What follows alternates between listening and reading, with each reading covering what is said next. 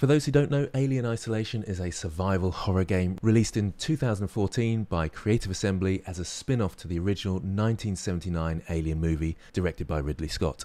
Now, Creative Assembly were actually given access to exclusive art and props from the original movie to aid with the authentic look and feel. One of the artists on the team, John McKellen, said that they had the rule if the props couldn't have been made in 1979 with the things they had lying around, then they wouldn't make it either. So let's take a look at the trailer and analyse how they recreated the atmosphere that made the film so iconic.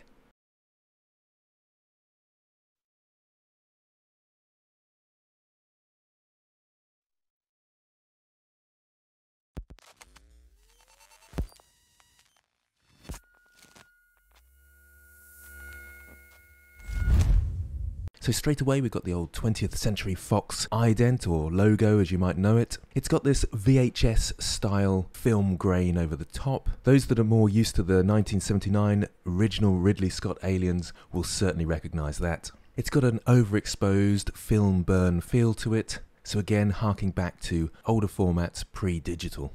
And even the scratch fade between clips is indicative of this. Then we go across to a more 80s style, computerized, digital feel, but it does still have an analog element. And we're back to that kind of old logo, reminiscent of the Sega Mega Drive, again for those that remember.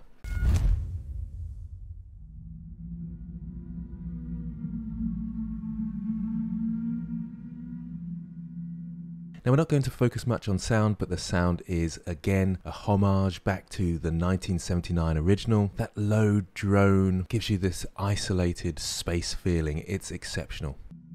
I don't know if you can hear me, but I made it across. Then we're introduced to a voiceover from a female, a homage to the original with Ripley being the main star.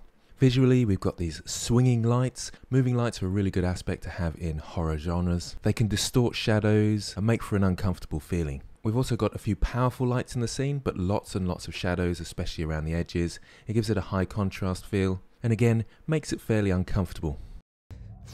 It's really bad here, Verlaine.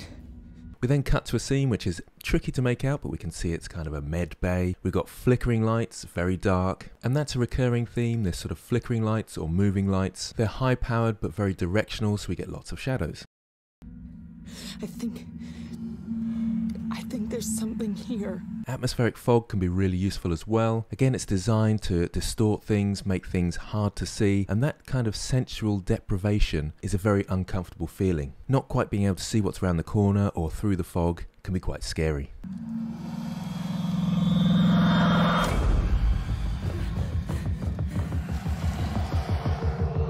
The music builds and we see our first shot of the alien. What's really important here is that it's only on screen for a very brief moment. Actually seeing the thing that's causing the horror is often less scary than our imagination of it. So you'll notice throughout the trailer that the time we see the alien is fairly limited. And that's one of the main differences between the film and the game. For the sake of gameplay, we actually need to see the enemy so we can kind of run away from it or hide. Whereas in the film, you'll see much less of the alien. Again, it's all about the imagination. We see just quick glimpses of it, flickering lights that show off the form and the silhouette, and once again that leaves more to the imagination and makes it more scary. I love this shot through the corridors. Having lights coming through these kind of strips gives these really interesting shadows. Again, it's really high contrast. We've got so many shadows in there, it's hard to see what's going on and it's quite disorientating. This artistic use of shadows is known as chiaroscuro, a term well worth looking up and delving into if you want to really master the art of lighting.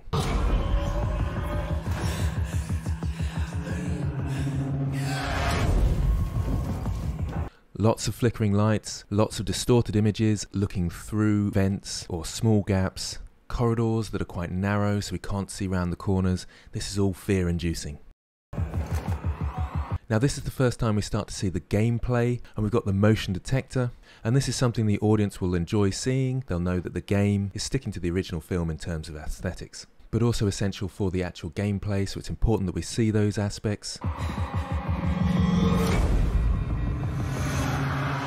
Here's another quick shot of the alien, worth breaking down. We've got a side light. It's quite a powerful light, so we can see a lot of sharp highlights, but there's a huge amount of shadow, and that's so we can just see small elements of the alien. It's kind of glistening in the light, and we can see all the tiny little teeth, and it's almost got an evil smile expression. But again, a huge amount of darkness within the shot, and those snippets of light reveal the silhouette and form of the alien. And that slight bit of movement of the alien is all important because we focus in on it.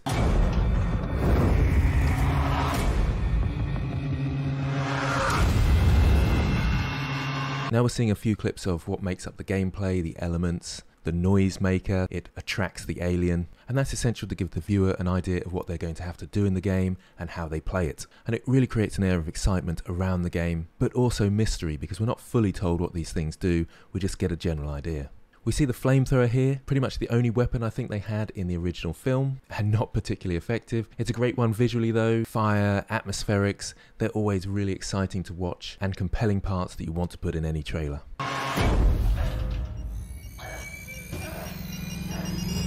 So right at the end here is where we actually see the alien.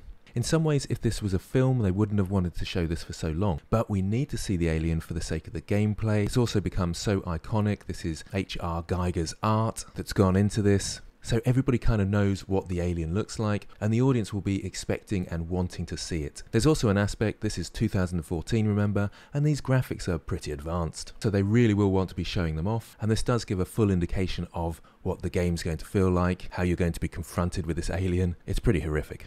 So you can certainly see why they kept it in. We've of course got the hand waving in front of the camera, so it's very much a point of view shot. We become that person holding the camera. And again, the lighting isn't giving everything away. It's low-key lighting, so we've got lots of shadows, there's lots of darkness, and because the alien is quite a shiny creature, you get lots of highlights across the beast, giving that silhouette and outline. That combined with the movement makes us focus on it, and it's really fear-inducing.